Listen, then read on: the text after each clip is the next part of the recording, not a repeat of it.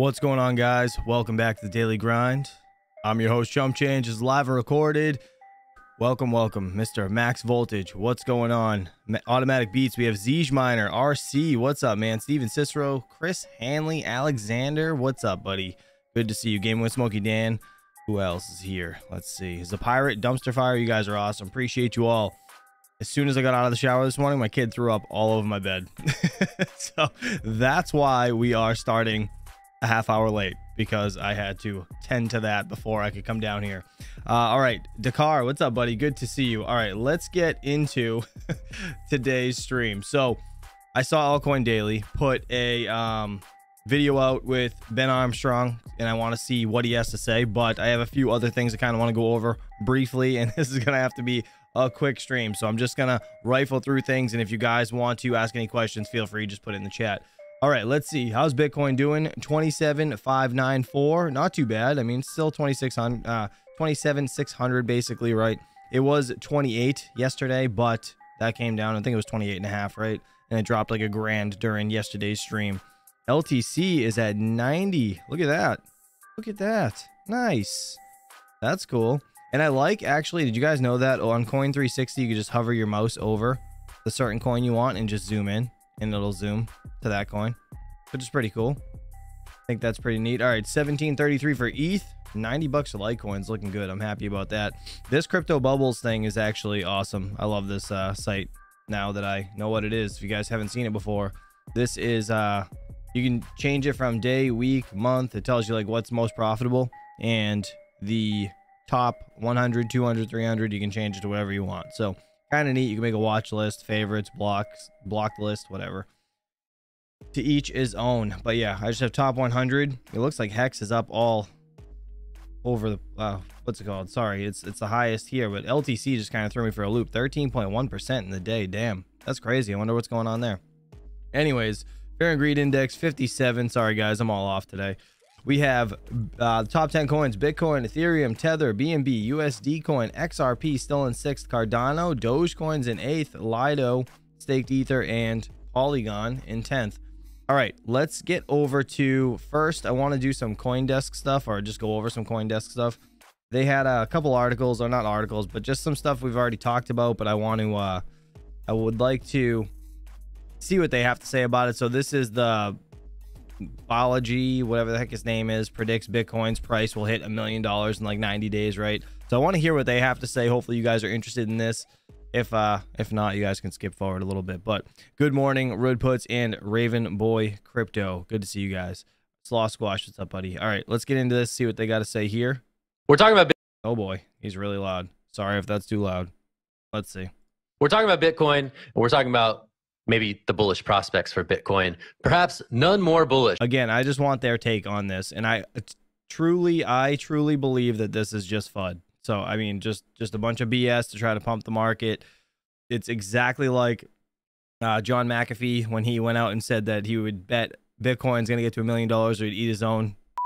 You know what I mean? So just it's the same exact BS as that. If you guys haven't heard that, you can go look it up. But either way, let's watch this. Then this bet that was accepted over the weekend, offered up by former Coinbase CEO Balaji Srinivasan, big time thinker in crypto and beyond, and he's saying that Bitcoin price will hit $1 million in the next 90 days. That's something like June 17th by my count. And he took this bet with two folks. So he has $2 million on the line to see if Bitcoin can hit $1 million in price in mere months. All right, a lot of people were talking about this over the weekend. Seemed a bit foolhardy, seemed a bit strange even, but Balaji has been right before, and he may be right again. Famously, he kind of called COVID. He's not going to be right again. Prior to it really hitting and shutting down the world. So these are certainly these big bets that Balaji is known to attach his personal brand to, and we're seeing a big bet with a big number attached to the Bitcoin price. Let's get Gigabrain on this one. Will, what do you make of this? What's the point of this? Throw it to Wendy. Is this silly? I'll take it. What is I'll going take on? it. Wendy, what's happening? First off, put some respect on John McAfee's name, all right, guys? Put some respect on his name because he was one of the original people out there. First off, John McAfee, RIP, he walked that walk of living in a true decentralized economy. And if you guys don't know who he is, Go research him. I'm not going to say what bet that he placed, but he placed a similar bet that Bitcoin was going to hit $1 million per Bitcoin. It didn't end up coming to fruition. But. Oh, what were the terms? Wait, what were the terms of that bet? Wait, what would he do with that? This is a PG show. It's a family show. This is a family show. Okay. So basically, he said he was going to eat a lot of hot dogs if Bitcoin It was just one. It was just one hot dog. Just saying. didn't hit $1 million by, I think it was 2020. I don't remember. But anyways, I think that this is an outlandish prediction. I'm not seeing it happen. And one of the tweets that I made about this is we have the United States banking system collapsing. Most people have no idea the banking system is collapsing. I walked into a Chase Bank to open up another account. The teller asked her boss, why are so many people taking cash out? The fact that we had That's actually pretty scary. If the teller has to ask the boss, why are so many people taking cash out? They don't know what's going on. Yeah, it's kind of concerning. Work at a bank that had no idea what was happening in the banking system tells you all you need to know. On top of it, most Americans don't know how to use Bitcoin. And then we have all of this predatory regulation attacking exchanges. That is the initial on and off ramp for Bitcoin. So I'm just not seeing fundamentally how this could hit $1 million. But again, if it does, I will be very, very happy. A lot of my problems in life will disappear. Zach, go ahead. I mean, it certainly cements, and I saw these tweets out there like, oh, this is $1 million to cement Balaji as the main character over the next 3 months. And I think people will be watching this pretty closely, right? It's a very ballsy move, to say the least, and with a hat tip to Mr. McAfee. That one I think is, it's really fascinating to see if this is going to come to pass, right? We've seen these bullish calls before. I think Kathy Wood has attached some really big numbers to what Bitcoin's price will be. This one, obviously, given the short duration, we're talking June here, is going to be really fascinating to see unfold. And I guess if it does indeed hit $1 million per coin, there are likely to be significant other problems in the financial system and beyond if ultimately this is sort of a flight to safety type bet. So anyway, I don't know. Seems silly. Seems like it might not hit. It could. It could be a chance. Could happen. I don't know. Will, what are you thinking? What are you taking? What side of the bet you taking on this? I think when life would get a lot more troublesome if Bitcoin went to $1 million. Like, I think a lot of things in the U.S. would fall apart if we saw a flight to Bitcoin that quick and that fast. There's a lot of things. I agree, actually. So this kid, I can't stop thinking about him looking like one of those what are they called? Wii characters. The Nintendo Wii. he's straight up like the poster child of one of those characters, but he's actually extremely smart. Things are going to go wrong if that occurs. Like, the entire banking system would have to collapse. A lot of people would be rushing the doors of Bitcoin trying to get more sats. There'd be a bunch of ranch attacks. It would not be a fun time at all. So I think I agree with what you said, Zach, and what a lot of people have been saying on Twitter. Like, this is the most expensive Twitter ad ever purchased. He's definitely getting a lot of traction out there. It's time for Balaji to be in the spotlight again. And for good reason, right? There's a lot of things happening in the banking sector right now. That being said, some of his other tweets about it have been fairly misleading. So I don't know if I'm really going to jump on the bandwagon here. I do hope Bitcoin goes to $1 million, but I hope it's in an orderly fashion where everyone can onboard to Bitcoin in a safe way and not everyone's going to get completely rugged by USD. Will, you're talking about the crypto industry, the Bitcoin industry happening in an orderly fashion where things are calm, cool, and collective, and there's no volatility, there's no drama, there's no issues. I mean, know, a lot to ask. Isn't this why we Bitcoin is because we've got some sort of we're not right up here? I don't know, man. I don't know. There's just too much fun happening in this industry. I agree with you. I like this whole conversation. Go ahead, Zach.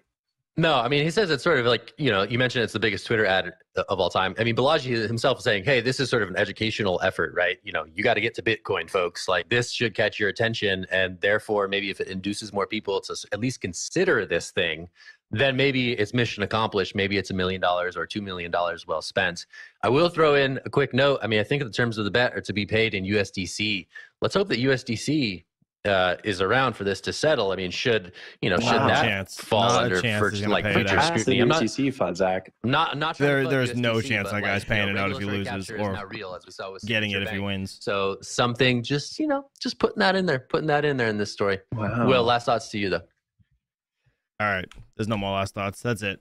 That's all I'm gonna do about that, because that was quite interesting to say the least, but we all pretty much know it's not going to happen. And this is the last one I want to go over. So this says Florida's Governor Ron DeSantis proposes a law to ban CBDCs. So I want to see what they have to say about this. I didn't get a chance to actually read it out or listen to it fully, but let's see what they got to say, and then we're going to get into the main video today with Altcoin Daily and BitBoy, or Ben Armstrong from We're BitBoy. talking about CBDCs. You know that I'm a big CBDC bull, so it really saddens me to see Florida Governor Ron DeSantis propose a we're going to have Hawk Crypto go talk to this guy again. I think he has a picture with him, so get on it, Hawk. law to ban CBDCs in Some his BS. state, even before the thing exists. CBDCs, obviously central bank digital currencies. They've sort of become a boogeyman in some corners of the crypto world, and now apparently on the national political stage. He actually even called them sort of the Big Brother's digital dollar. So Big Brother there alluding to 1984 and to widespread surveillance of the U.S. Have a good day at work, citizenry. Max. Anyway, this is interesting to see CBDCs find a national political spotlight with a Republican hopeful, I think, in the 2024 presidential campaign. So this is wild. CBDCs getting fully politicized. I'm going to toss it to Will for his thoughts. What do you think? Yeah, this is really weird. I didn't expect this to actually be like an issue on states' rights front. I mean, it's been sort of a Republican hallmark since the South flipped in the 1960s, and they've really pushed the states' rights issues, and that's seeming to be like the next states' rights thing is the CBDCs or the currency, right? And another history corner, there's a long history in the United States of individual states trying to vie against the federal government and its ability to enact a different or form of currency on all the 50 states combined. So this is a long history within the United States of being a hot button issue. On the DeSantis front, I think that's really where this is coming about. I think DeSantis is pushing this issue forward because in 2024, CBDCs could be a key tenet of either party's platform, right? It's going to be in their playing set. Hey, we are pro CBDC or anti CBDC. I think that could really be a thing here. And Republicans, I think, are pretty anti-CBDC. We've seen a lot of different Republicans come out against it, including Tom Emmer, who's the head of the blockchain caucus in DC. On the Democratic front, they seem to be a little bit more pro. I wouldn't say all the way pro. Like there's some Democrats who are definitely not necessarily pro CBDC, but the Biden administration is investigating using CBDCs. And we have this Fed Now program coming out in the summer, which mimics a lot of what a CBDC could look like. So to see DeSantis throw this out there, on one hand, it is sort of states' rights thing with Florida being a pretty deep red at this point, but I think it really just bleeds into what he's looking for in 2024, possibly running against Joe Biden. I'll throw it over to you, Wendy. I think that this is actually a good thing. Another comment that I will make, because I pay attention to what people say on all social media platforms, and I'm on TikTok, and I talk about a CBDC often. Hey, TikTok. And up until the banking crisis happened, people were saying, no, we don't want a CBDC. It's bad. We don't want it, etc. Oh, my hair is all crazy in the back. I love it. Anyways, but now I'm starting to see people say, we want Fed Now, we want a CBDC, we need it. The banking system is so flawed, this is going to fix it. So the brainwashing is working 100%. And I don't agree with DeSantis on all his policies, but I do agree with him on this. I think his CBDC is dangerous. It is detrimental. And they have been working on studying a CBDC since before 2018. And I think there's a program from NIST where they were studying Bitcoin to possibly be a CBDC. But again, with the banking collapse in the United States, this is just a perfect storm to kind of usher in a CBDC. And a lot of people don't understand what's at stake here. And of course, because the United States loves to pick blue or red, they just can't look at both parties and pick things that they like from them or things that they dislike. They just are automatically so negative. People are going to automatically assume that this is a red issue, and it's just going to cause a lot more separation in the U.S. when we should all be fighting together against the CBDC because they are dangerous. So real quick in the chat, Closet Miner actually asked, what do you say? Why do they say Republicans are against CBDCs? Are you trying to give me like a dad joke right here? CBDCs will kill capitalism, said Kyle Rosa. So realistically, it's just, they're saying that they're going to use it as like part of their political party thing, right? Like they're going to be pro or anti CBDC. So it's going to be kind of interesting, but I just thought this was neat because it kind of hits home. It's in the US, one of the states governors or whatever, he's trying to, ban these before they even start. So it's just interesting. But they're convenient. The government can airdrop me money into my account with a CBDC so you and my take taxes. Bribes? So you and take they can bribes? just tax me. No, so it's called bribes? it's called like aid payments and stuff like that. Remember when COVID hit and everybody got checks? So wait, if you received a COVID If you received a stimmy check, you've been bribed by the U.S. government. I fundamentally disagree. We actually didn't cash ours because, yeah, my daughter's father was very, very, very, very, very much against it. Well, I bought Bitcoin, and I'm up quite a bit, so I think you should have cashed in on that. I want to go back to what we're talking about with the states' rights thing, because I think it is interesting. She said she didn't. She said she didn't cash the stimulus check that she got from the government during COVID. That's kind of, why wouldn't you just buy Bitcoin with it? That's like what so many people did, and you would have made so much money. That's crazy. Interesting. My daughter's father, yeah. Clearly they're not together anymore. All right, I want to leave that one alone. Never mind. Here, it kind of bleeds into what you're saying, Wendy, is the fact that we could have just different states issue their own CBDCs. Like that's sort of like a really off kilter idea here. Yeah. All right. We're gonna elaborate on that a little bit. Yankee says liar, and I also agree, liar. He definitely cashed it and didn't tell her about it. That's what happened. But it does sort of like bleed into what DeSantis is saying here, and the fact that like they're anti-CBDC because they want to have like this pro-Florida stance that represents their rights. And what if we see a world where other states are pro-CBDC, and what do they want their currencies to look like? So I think like this headline and coming from them really just comes from the fact that like people are going to have different political takes on money going to the next 20, 30 years because of what tokenization allows us to do. And this first headline from Florida is only the first. We're going to see so many different states roll out their own programs for tokenization, for CBDCs, or things that are similar like this. And they're going to be on both sides of the agenda. Interesting. Well, shout out to CoinDesk for that. All right, let's get over and watch the main video today because I'm interested in this. I want to see what's actually said about it. I'm going to be honest with you here. I have nothing against Ben Armstrong, right? He is obviously one of the biggest YouTubers in the crypto space, but he gets himself in hot water. So I'm not on either side of this fence, right? I'm just in the middle. All right, I want to see what happens in this video. Let's see what he says or what he runs himself over with. Let's go. It took me 9 years to become a millionaire in crypto. What I like to do is kind of like educate people and shortcut their process based on how many mistakes that I made. It can definitely be done in 1 year if you understand what you're doing. The number one thing that I see people do that are newer to crypto, that have been in for less than 4 years, that make mistake after mistake, that drains their portfolio is... And he cuts it. Damn it. No, I'm just kidding. They're going to play it through. This is Altcoin Daily. Shout out to them for this video. Obviously, I'll leave a link down in the description below for all these channels that we watch today. Ben Armstrong is a self-made millionaire in crypto, author of Catching Up to Crypto, and host and founder of one of the biggest crypto channels on YouTube. Today, Ben shares his top 3 tips and tricks on how you can become a millionaire in cryptocurrency in 1 year. Without further ado, BitBoy Crypto. Great to have you on the channel today. My audience knows you. Cryptocurrency knows you. Some people, though, are going to be thinking, what gives BitBoy the authority to talk about becoming a millionaire? And I don't think they know that you started from the bottom and now you're here. So before we jump into it, could you take us through how you became successful? Because a lot of people don't know, and feel free to brag a little bit. Yeah, sure. I went from 0 to 100 kind of quick. Maybe not real quick, but kind of quick. Look, my name's Ben Armstrong. This is like my biggest flex right here, what I'm about to say. This is my second. Before he says it, I do have to say, I feel like he could sell salt to a slug. He's one of those guys, like car salesman type, but each his own. Decade in crypto. I'm now in my second decade of being in the world of crypto. And that doesn't mean that I bought Bitcoin early and I got rich and I've been sitting on an island ever since. It means that, it took me 9 years. It took me 9 years to become a millionaire in crypto. I went through a lot of mistakes.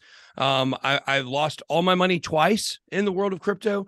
Once through, selling it in Mt. Gox, and then later on in 2017 by riding to the top and then going all the way back down to the bottom in 2018. So I've kind of done it all. I now am doing very well financially, and I'm able to kind of like invest. Technically, I think I'm probably an accredited investor by the archaic and accredited investor laws we have in this country. But like I'm there now, but I also was right where everybody else was, just a regular guy. I have a family, I've got 3 kids. I was living paycheck to paycheck, kind of stumbled into this whole world. And, in my opinion, it's kind of like doing every step along the way, the way that it probably should be done by a regular person. What gives me the ability to be able to talk and connect with people, wherever you're at on your journey in crypto. Mm-hmm. So you did it in 9 years. Do you think it's possible to do it in 1? Yeah. Well, I mean, the reality is, even though it took me 9 years, like it was really the 8th to 9th year, they're really where I made all my money. And basically, and by 8th and 9th year, he means like the last bull run. So if you just buy it in the shit market and wait, you'll most likely make money. what I like to do is kind of like educate people and shortcut their process based on how many mistakes that I made. Because if I would have made any mistakes, if I would have made 0 mistakes, it would have taken me 1 year tops to become a millionaire in crypto. If I would have taken all my money, I was buying Bitcoin to spend on a software for a business I ran. So if instead of doing that, if I would have just bought the Bitcoin and kept it, then I would have been a millionaire in about a year. The price went from, $12 all the way up to, I can't remember where it peaked out. I think I sold mine around $300. So that was about a 30X from where I bought it. My first Bitcoin purchase was $450 for 37 Bitcoin. So about $12 a piece. If I just would have sat on that in the peak of the bull run this last time, that alone would have been worth, $3 million. But that's no different than saying, like, if we knew about Bitcoin back in 2009 or 2013 or whatever, like, yeah, we'd all be rich.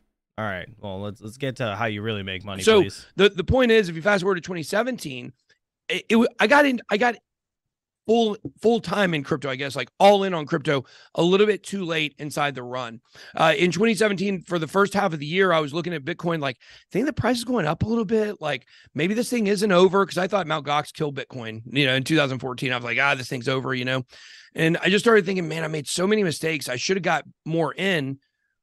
But then in the back half of 2017, when the price started really shooting up, I was like, I got to jump all in right now. If I would have had the education, here's the important thing people need to understand. If I would have had the education and understood what I was investing in, I would have been able to be a millionaire like 5 or 6 different years alone. Like just alone. Like I could have said 2016, I could have become a millionaire. 2017, 2020, 2012, 2013, could have been so easy for me, but I made it hard on myself because I didn't understand. And also the educational resources weren't really available back then that they are now. I remember in 2013, like trying to look up what is Bitcoin. I was like, who is this Japanese guy? And why does he have all these miners on his property? Like, I didn't even understand it, So I think for really, it can definitely be done in 1 year if you understand what you're doing. The problem is too many people come in, they just start throwing money at ticker symbols because this guy said it's popular, and they don't really do the research themselves to understand, like, what's the difference in investing in something like SHIB or Shiba and then investing in something like Ethereum or Cardano. There's a drastic difference, but people kind of look at them the same when they're uneducated. And I know everybody wants, quick tips and tricks how to become a millionaire. I think one thing everybody should do is follow BitBoy, follow Altcoin Daily for the continued exposure and information, because it's really going to come with more complex understanding. So make sure you follow BitBoy, make sure you follow Altcoin Daily. But with that being said, Benjamin, let's get practical. Let's get doable. Benjamin, what tips and tricks do you have for somebody who's hungry? Yeah. Well, number one, like I said, So get education. Like that's just a standard you got to do. Number two, this is very simple, yet it defies the logic of the psychology that goes into a market. Buy in the red, sell in the green. And it's amazing. No matter how many times I hear that myself. So we have a weekly portfolio video we do every Friday where we have some sample portfolios. Did anybody know that? Sell high, buy low. Anybody know that? Or is that like a secret thing that he just taught us right there? It's a $1,000, $5,000, $10,000, $25,000 sample portfolio. We have real money in them, but they're really just for our audience to kind of track along and see, if they want to mimic those strategies, they can. Of course, they're not financial advice. Or if they want to take the strategies that we use and kind of build their own strategy around it, that's good. But one thing that's really interesting is just maybe about 6 weeks ago, I was in Boston for our Catching Up to Crypto book tour. And I was at Crypto Lifer's house. He's another YouTuber. When I'm out of town, like sometimes I like to go stream with some other people. And so I went to his house and I did my portfolio video that Friday from his house. And it was the day that Bitcoin was like rocketing. Like stuff was flying up. Like ICP was killing it. Optimism was killing it. Like all these altcoins were just killing it. Bitcoin was like right about 25,000. It was doing great. And man, it felt good for the first time since we built these strategies or these portfolios back in August. They were all in the green. And I was like, man, this is great. We're crushing it. Sell it Feels all. good. Let's wait to do something next week. And then the next week comes around and I said, you know, when That's called greed, my friends, if you didn't know. I was feeling good, that's when we should have sold. Like when I was feeling good about where the portfolio was, that's when I should have said, all right, let's take profits. So 2 weeks later, what happens is same thing. A bunch of projects fly up in price. And I say, you know what? Even though it feels like this pump is going to continue here, we're going to take profits on a lot of our coins. Like ICP was one that like, I think we were up 2 or 3 times on our money. And so like we sold 25% of that out of our portfolio and we bought. Listen, back in the day, ICP used to stand for Insane Clown Posse. You guys remember that group? Filecoin, and we bought, I believe we bought Conflux with it. Conflux is up 100% since we bought it. So it's this constant game of like kind of lily padding, like jumping from this gain to this coin that's in the red. And then when you get back in the gains, jumping back and doing it all again. I think that's really, really a good strategy for people. It's the only way that you're going to take a defined amount of money and turn it into the maximum amount. If you just sit and hold, you're going to make money in crypto. History has shown that over time. If you're in crypto for more than 4 years, you're going to do well. That's what the stats show. Not guaranteed to continue in the future, but that's the history. So with all that being said, you know, you can hold or hodl, as we say, but if you're selling in the green and you're buying in the red all the way through the cycle, that's when, in my opinion, you're going to have the optimum chance for success to become a millionaire. It sounds simple. Wow. That was amazing. It was life-changing. But like you said, human psychology, a lot of people, you know, miss that people simple don't thing. do And it. it is hard to do because obviously in It's hard for us. Obvious. Yeah. It's hard for us to do, even though we know it, you know? Yeah, for sure. Something else, Ben, or I have a specific thing, but is there another practical doable? Oh, sure. Here's another good strategy in my opinion. To really gain money, to become a millionaire, you got to have some good picks. You got to have, probably, it depends on how much you start with. You start with 100,000, you should be able to get there. You start with 10,000, you're going to have some stuff kind of fall and break your way throughout the run, where you're going to have like a coin like Solana. Not a great way to put money in now, I think, but you know, we were talking about Solana when it was $1, it went all the way up to 250. Or Cardano, we were talking about when it was 2 cents, it went all the way up to $3. Like those are easy wins that are going to be able to crush your portfolio. But one thing people have to keep in mind when you're trying to become a millionaire is not necessarily how are you adding, but how are you preventing your losses? Because that's really big. The number one thing that I see people do that are newer to crypto, that have been in for less than 4 years, that make mistake after mistake, that drains their portfolio, is thinking to yourself, I'm just going to move over to stables right now. Right? Like, oh, Bitcoin's dropping, I'm going to move over to stables. I'm going to move over to USDC, and then Bitcoin will continue to drop. And then I'll put the money in down the road. Well, is a bear market strategy, that's a good strategy if you, once again, sell Bitcoin in the green at the top of a market, or within 20 to 30% of the top, over to stables, and you ride it all the way down, then you can really enhance your Bitcoin holdings. I'm talking about more on the micro level, to where like, oh, you know, this big thing happened in China where they talked about a Bitcoin ban. Let's go ahead and sell over to stables. By the time the news hits the market a lot of times, and people are starting to get that idea of like, oh, it's going to go down a lot, like I need to move over to stables, that's the best way to lose. That's the best way to lose. I've seen it over. I've done this mistake, you know, several years ago in 2017, 2018. I made this mistake all the time. Last market, I really didn't do this because I learned this lesson. What will happen is let's say the price of Bitcoin's at $40,000, and you see, oh, there's this huge bad news coming out about this ETF or about China, like, let me go ahead and take this Bitcoin and move it over to stables at $40,000. And you're hoping the price goes down to 30 or 35 and you're able to buy back in. What happens is the news is like a delayed indicator a lot of times. It's already been moving that direction because some of the big players probably knew that stuff was already baked in. And what happens is, well, that's true, you end up moving stables on Bitcoin over at $40,000 and the price goes to 50. And instead of making money on the price of Bitcoin moving, you've just lost 20% of your Bitcoin holdings with the same amount. So that you didn't lose it, right? You took it out and you just secured it at that point, right? You didn't lose it, but you could have gained more. Now, if you just wait, it'll eventually probably come back down. That's how I look at it. I would say, like, to me, those are two principles that, like, I really think people have got to take in. Number one is buying the green, or buying the red, selling the green. No thanks. Number two, be very careful moving your money over to stables, thinking you're smarter than the rest of the market.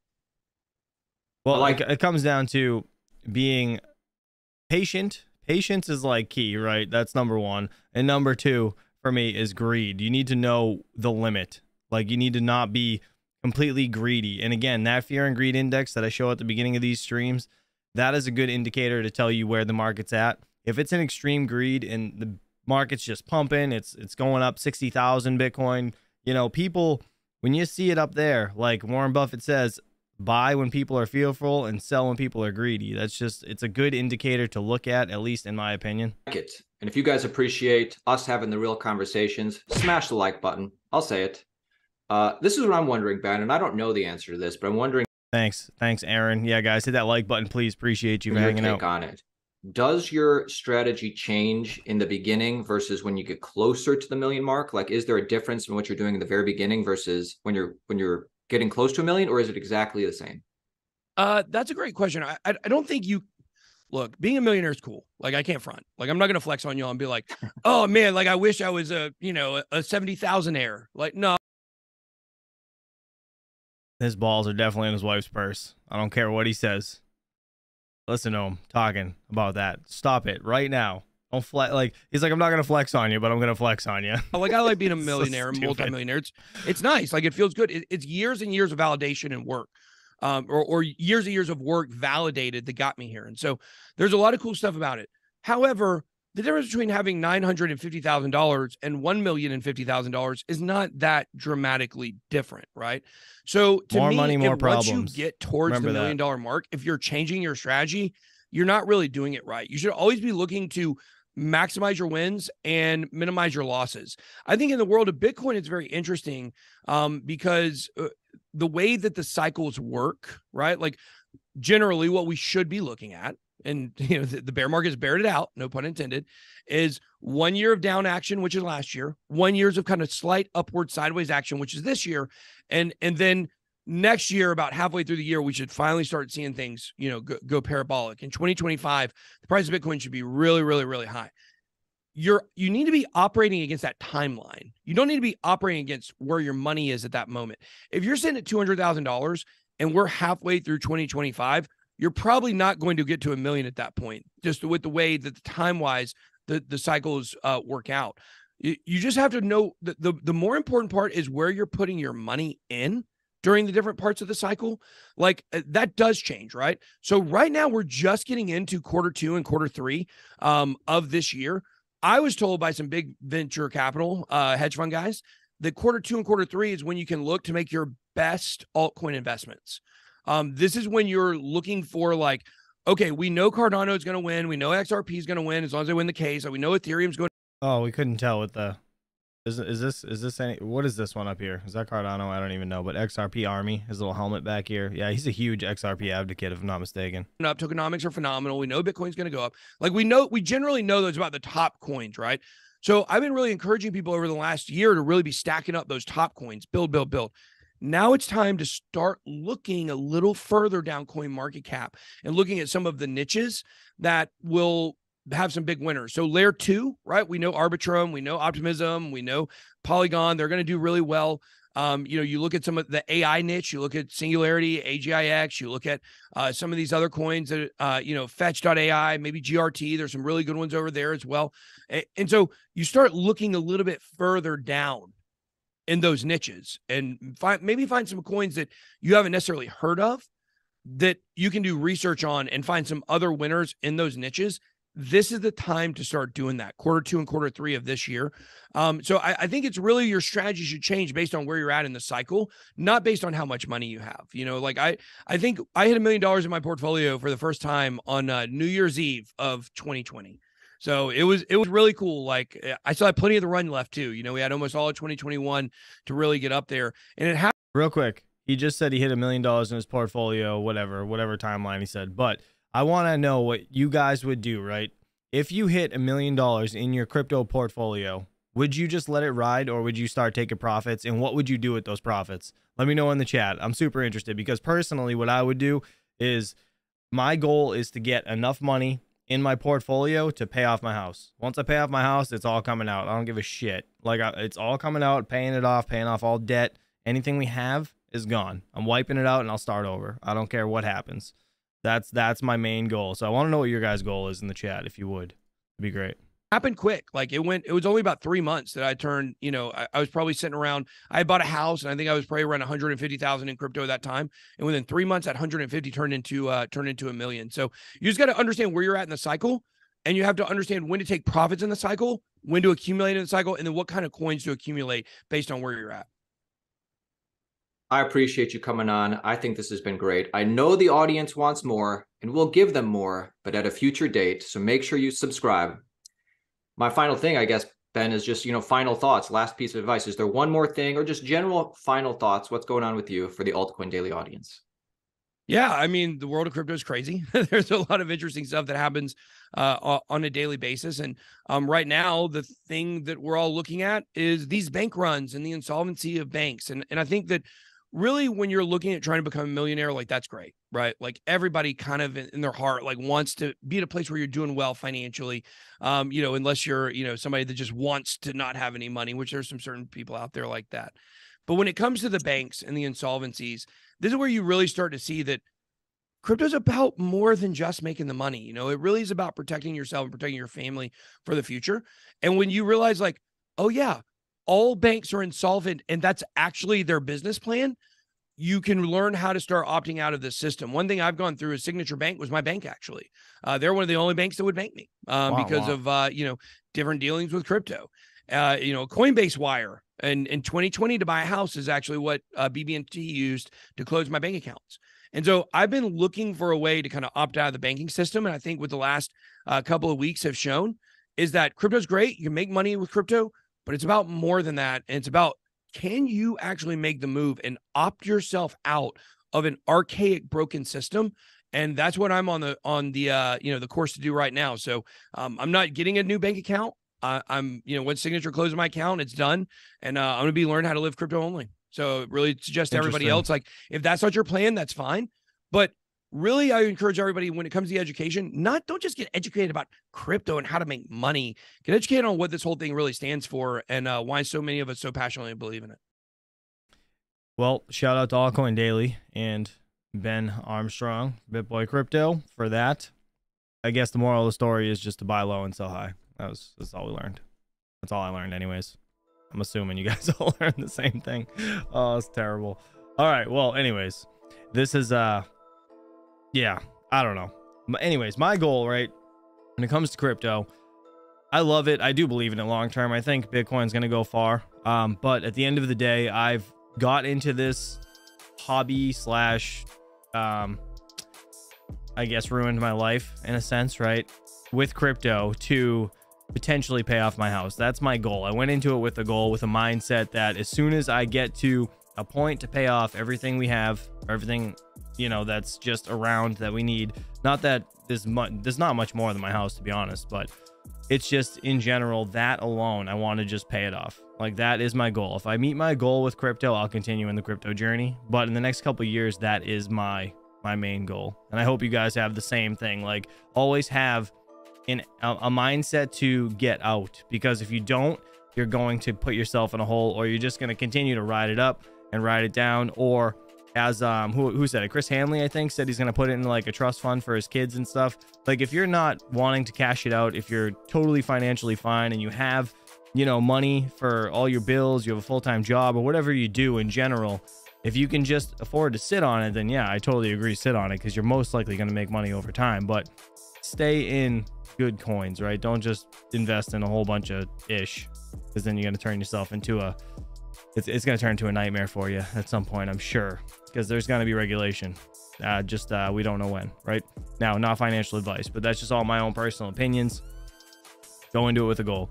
1 million is nothing. Yeah, no, exactly. 1 million is not really much, but for me, like, I don't need much to pay off my house, and that's my goal. It's not to get rich. It's once I get all of my assets all situated, what's like, what do I need money for? You know what I mean? You can't take any of this with you when you die. Like, you can't.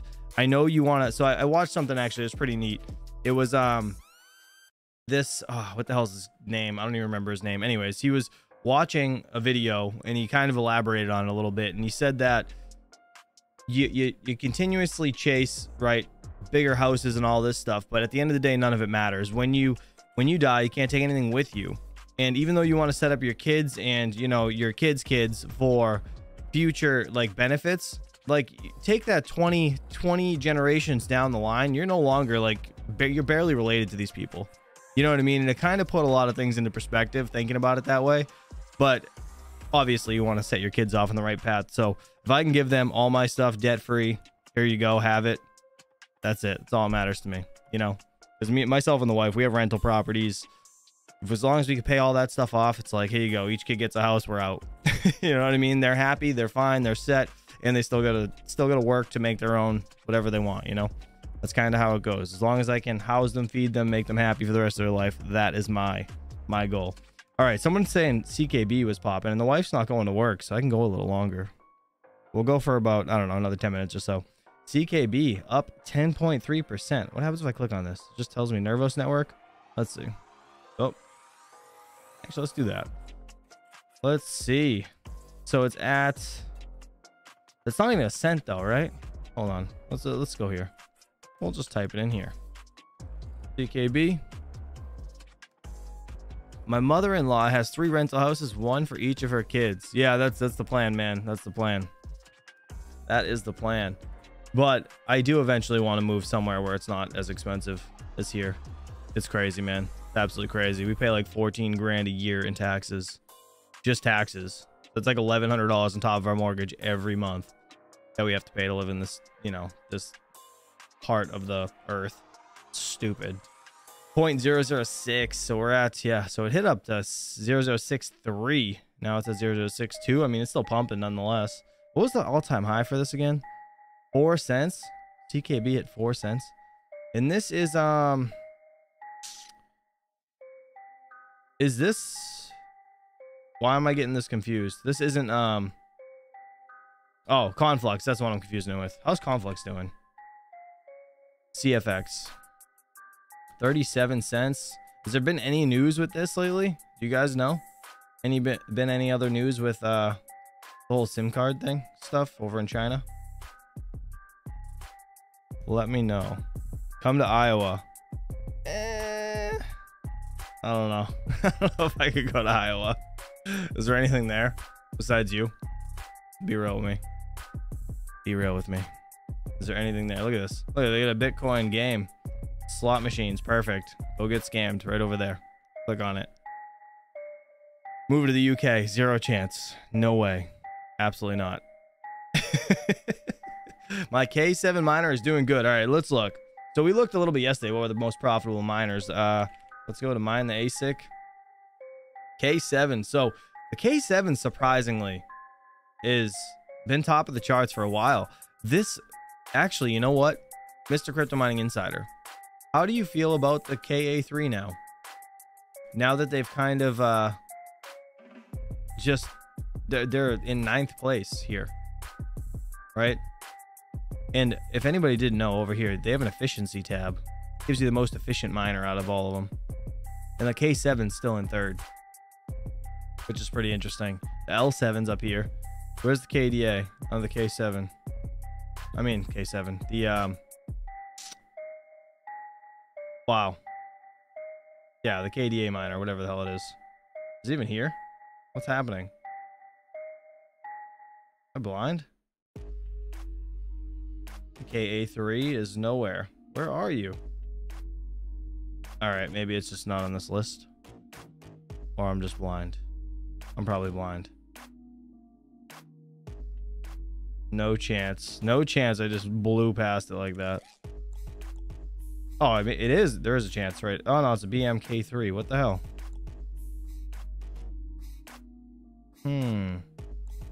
Oh, God, I did blow by it. 17th. Jeez.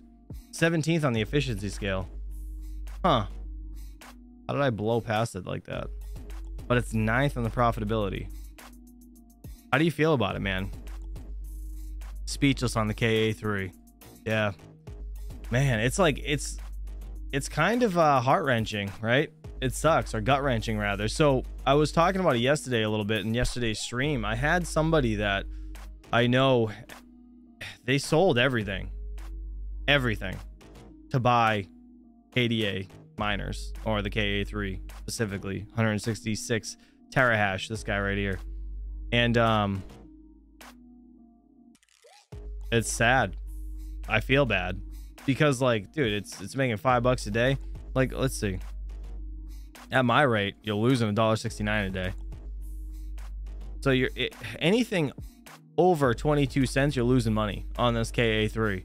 And I mean, hopefully you're not mining at 22 cents, you know what I mean? But 15, or the average that we see around this space now is 17, and you're only getting $4.36 a day.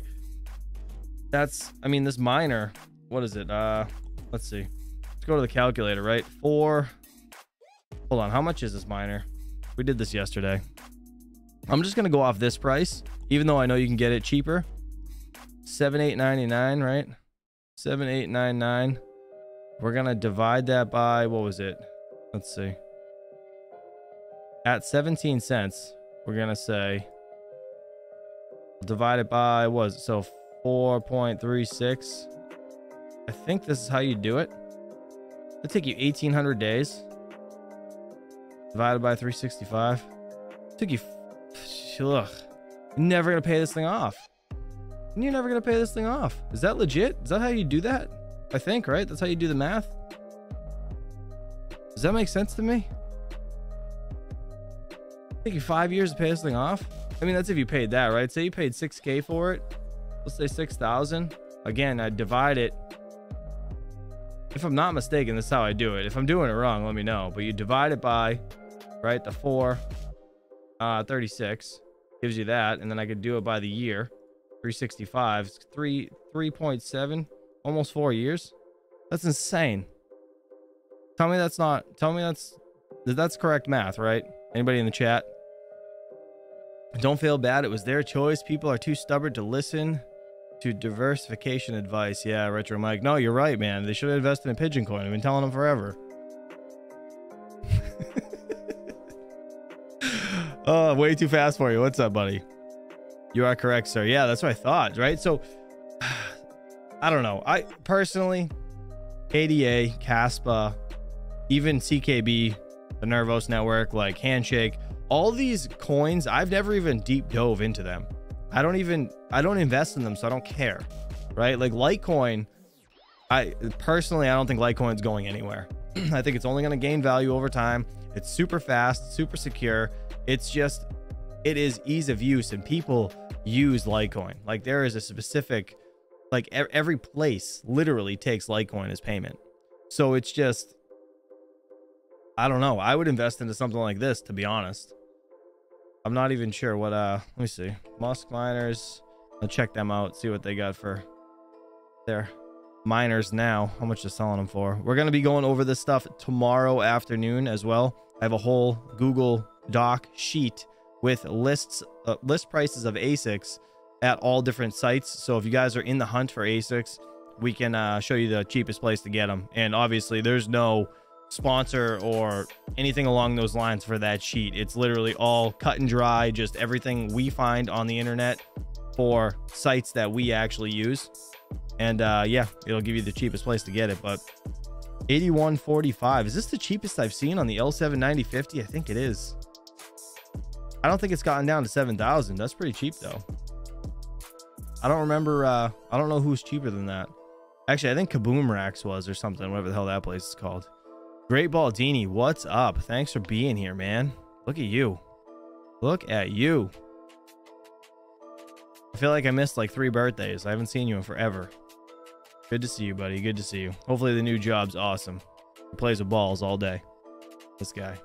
That's pinball machines, but same thing, right?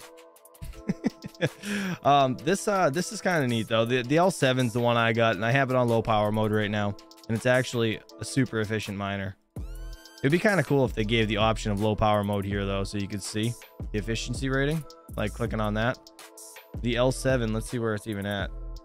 the 9050. So right here, you can see the 9050 is at 0.266 for an efficiency rating.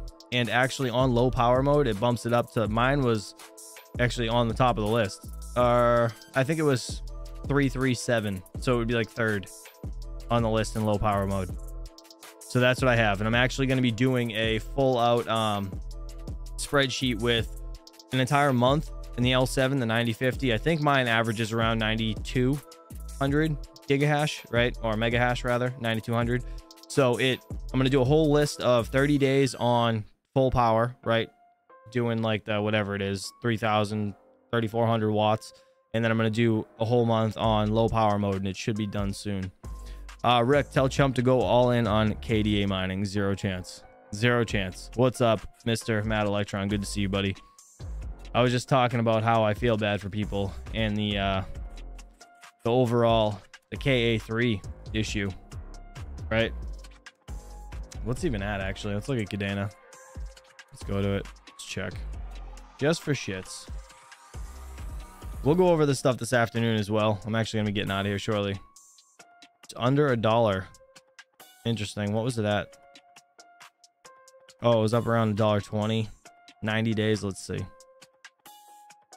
Oh, damn. Yeah. So, I mean, this is why this is all the hype when everybody was buying those KA3s, right? And then, damn.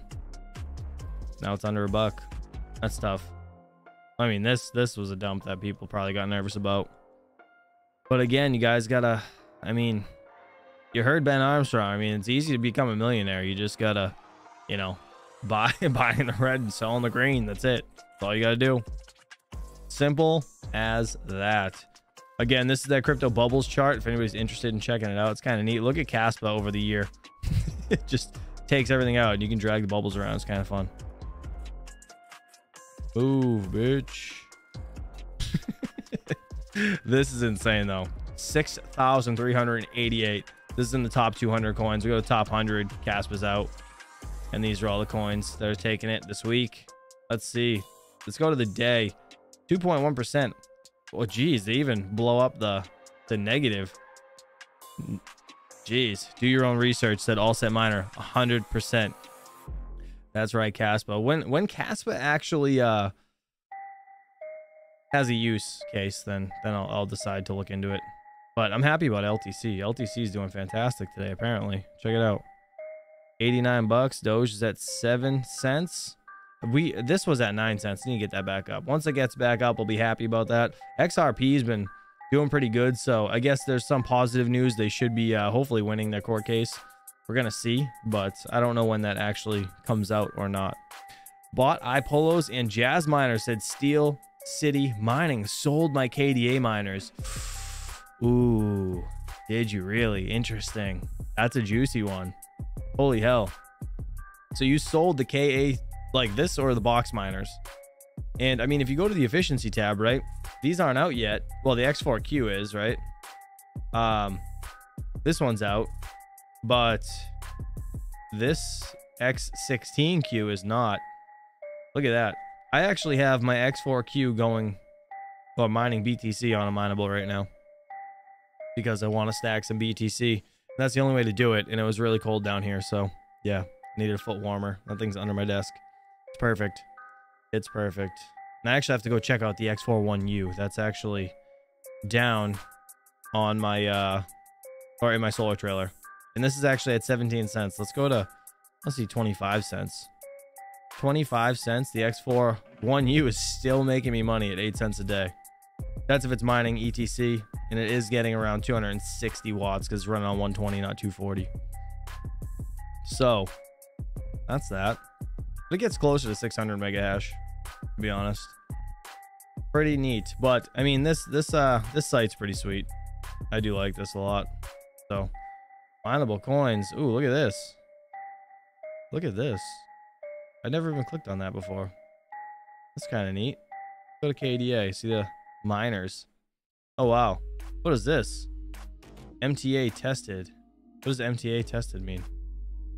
What's that mean? Does anybody know? Anybody know in the chat? I want some financial advice. what would you spend 50K on? L7s. Yeah, if I had 50K, I'd spend them on L7s. Personally, not financial advice. I would spend them on L7s, or I would honestly just purchase something like a coin, right? Well, I wouldn't do it right now. I want to see what the hell's going to happen with the market, but once, yeah, I mean, that's the only way to go. The L7s right now are the only way to go if you're going to buy anything. But if you're going to go and buy like a coin, you know, you could do that too. If you're one of the people, if you truly believe like Dogecoin, let's be real, okay? Dogecoin is a shit coin, okay? It's whatever. It's fake. It's made up. It's easy payment though. It's pretty quick to use, right? So it's simple, which is nice. But it being tied in with LTC, if it wasn't tied in with LTC, I don't think I would really be as much into Doge as I am. But I do believe it has potential to hit $1 at some point. And that's just my personal opinion. It's not financial advice at all. It's just something that I do believe. I mean, it's been holding in the top 8 or in the top 10 for ever, like a long time, right? And it's just, I don't know, like even Shiba is not going to go anywhere. It's just crazy. It's well, I can't really say that about Shiba, I guess, but Dogecoin I don't think it's going to go anywhere. And the all-time high 70 what was it, 77 cents, I think, or around there according to CoinGecko, or was it 73 cents? Even if it gets to 50 cents, man, you're making a killing. You know what I mean? Put some friggin' money into that, man. Tax man can kiss my ass, said Yeti. You wouldn't take a punt on no, FPGAs are trash. Absolute trash. If right, all right, so if something dies, or say like something's no longer mineable on the FPGAs, you have to wait for somebody to develop something else for it to be usable on, and that's not something I want to deal with. So FPGAs are just, they're out of the, I wouldn't even waste my time or thoughts or money on them ever. L7 profits is mostly Doge. It is. So in low power mode, I get 0.6. I think it's like, yeah, 0.06 rather. Sorry. 0.06 Litecoin. And then Doge, I get like 120-ish right now. It was over 200 on full power mode, and it's been dropping consistently between 170 and 200. And then I was getting 0.1 Litecoin every day on the regular mode. So we're going to see. I might be switching it back to that eventually. But even at 25 cents, I'm still making money on it. It's kind of crazy. It's absolutely crazy. But either way, guys, this market's red today. Looking miserable is what it is. Andy and Harvey of Neoxa are going to be with Hawk next week, in case you didn't hear. What do you mean be with Hawk next week? For what? For what? For their Tuesday, Terra Hash Tuesday, Tickle Me Tuesday. Is that what you're talking about? Patrick Murphy? Is that what they're going on for? Yeah, okay. Yeah. Nice. That's awesome. I'm glad. Now they're gonna, man, King's gonna get lit up. He was talking a lot of shit about Neoxa. They're not fans of King right now. That's interesting, actually. When did that come to fruition? Did they like pop in the chat and say something?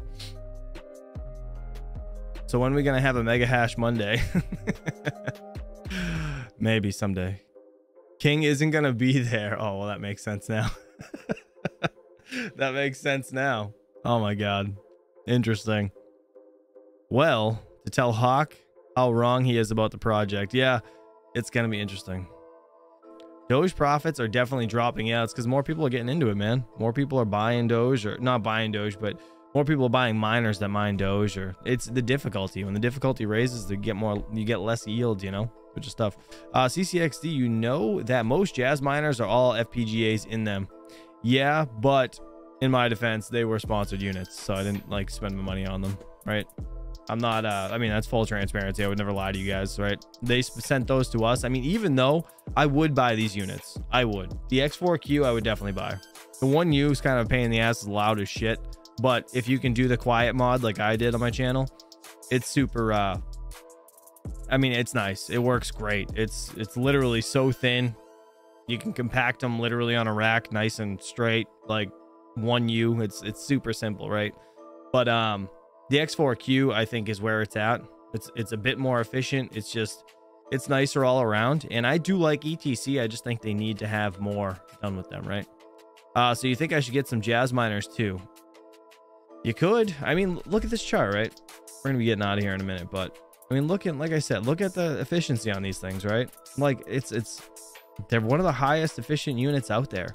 And well, hold on though. This jazz miner, right? So the X4Q, again, I do love this. This power is not right. This is not correct. Well, actually, hold on. This is the 1.04. Is this the one I have? This is the one I have. Yeah, it's exactly the one I have. That wattage isn't right. That wattage ain't right. That's off. So this is off. But either way, this unit is definitely still efficient. It should be closer to 500. It's like 4 something. It's plus or minus 10%, right? But it's around 450, almost 500 if you feed it with 120. And I remember actually telling the hobbyists that you can run these on 120. So all of these units, all the jazz miners, they could be ran 240 or 120. You're not going to harm the units by at least trying. And even if the PSU inside it won't turn on for 120, you're going to be fine. It's just when you feed it the other way, if it's only good for 120 and you feed it with 240, you're going to blow something, right? So yeah, that's that. How good would it be at 8.6 cents? Let's see. What, the jazz miner? I mean, we can go to 9 cents. I mean, it says $2 a day, right? But again, this wattage is off, so it'd probably be, yeah, it'd probably be closer to $2. Oh, hold on. We go 9 cents right there. Yeah, so it'd be closer to $2, I would say. Let's just go to 11. Yeah, I'd say $2. $2 or so a day. I mean, the point of them being quiet as hell is great. They're supposed to be coming out with a BTC miner though. That's what I was gonna say before I elaborated a bit on the wattage. They're supposed to be coming out with a jazz miner that mines BTC. When that comes out, I'm all over it. I want that. I want to see what that's about. And I love the rack mountedness of this unit. The only thing that sucks about these units is they're not Wi-Fi. If these were Wi-Fi, they would be like, this would be my favorite miner, hands down. If they were yeah, if they were Wi-Fi, it'd be amazing. I mean, right now is the best time to buy one of these things because they were going for like 10 grand or something crazy, right? Is it jingle mining? Let's see. Let's just look because I don't know. Yeah, right here. Yeah, this is the unit I have. Yeah, it's the same one. Same one. Yeah, they say 370 watts. It's not 370 watts. It's more than that. But whatever. I mean, this is not a bad deal. It's really not. The 20, what is it? Friggin' $21.99.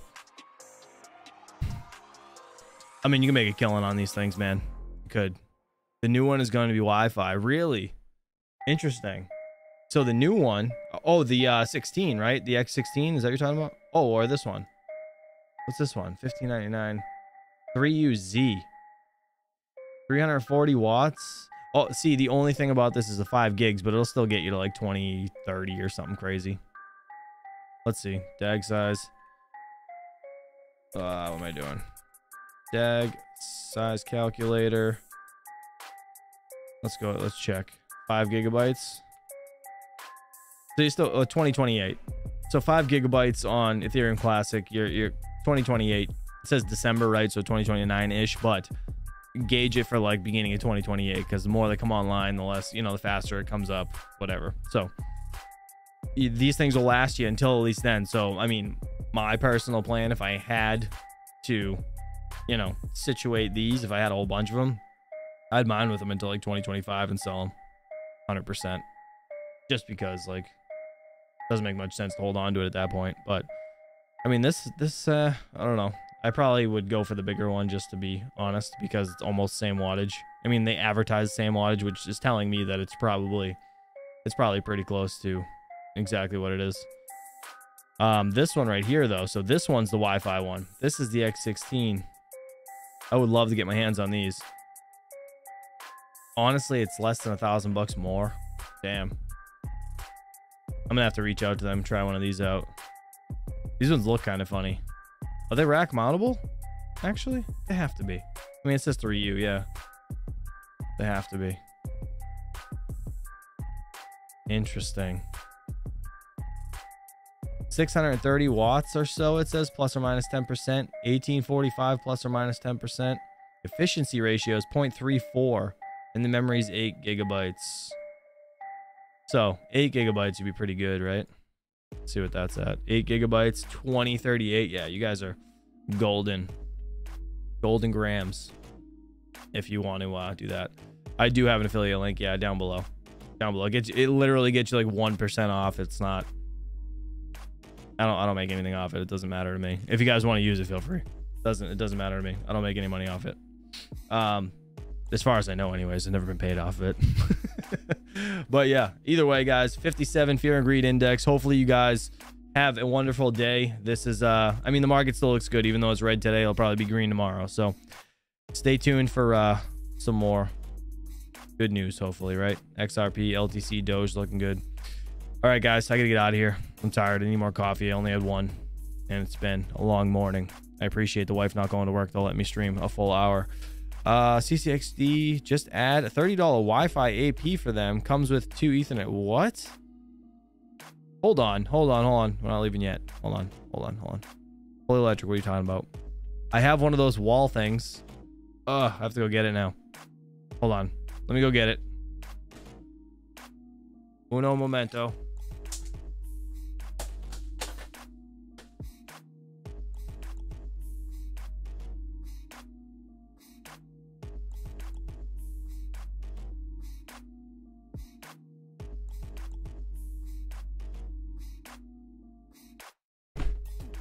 All right, I'm back. Hold on.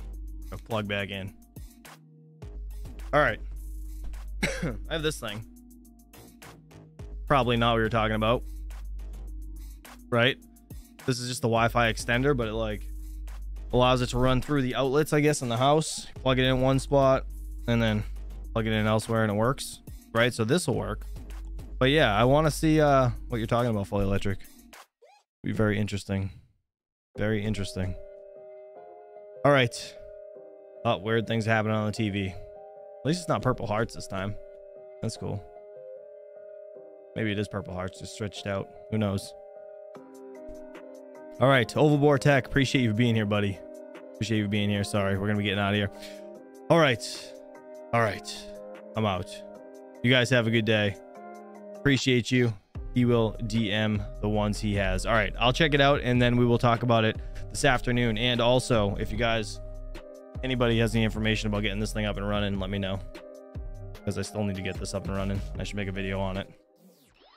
Oh, that's gonna be the next solo miner for Bitcoin. But have a good day, guys. Enjoy your Thursday, and I'll see you guys later on today around 2 p.m. Now that the wife's home, I can actually stream on time. So I'll see you guys then. Have a good day and peace out.